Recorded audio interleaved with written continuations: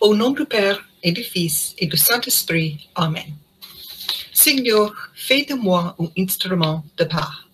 Là où il y a la haine, que je mette l'amour.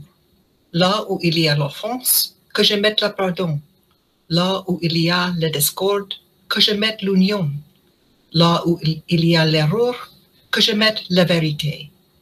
Là où il y a le doute, que je mette la foi. Là où il y a le désespoir, que je mette l'espérance. Là où il y a les ténèbres, que je mette la lumière. Là où il y a la tristesse, que je mette la joie.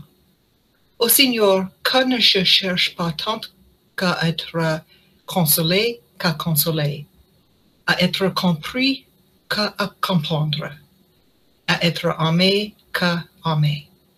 Car c'est en donnant qu'on reçoit, c'est en s'oubliant qu'on se retrouve, c'est en pardonnant qu'on est pardonné, c'est en mourant qu'on ressuscite à l'éternelle vie. Au nom du Père et du Fils et du Saint-Esprit. Amen. And now for some morning announcements. Good morning, everyone. Today is day 4 of the Wear Your Cause on Your Sleeve campaign. Today's cause is one that's talked about a lot, more predominantly than others because it's still growing and exists in our world today. How many people do you think are hungry in the world's population right this minute? Globally, about 8.9% of the world's population, 690 million people, go to bed on an empty stomach each night. Since 2014, the number of people affected by hunger has been slowly on the rise.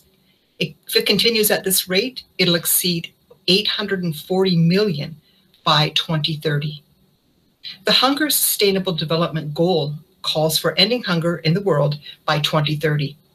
Unfortunately, with world hunger on the rise, this goal will likely not be met, even without considering the effects of COVID-19.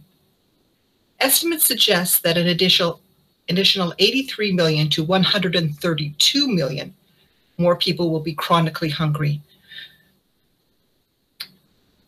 These statistics are real and terrifying to think about. So what can we do?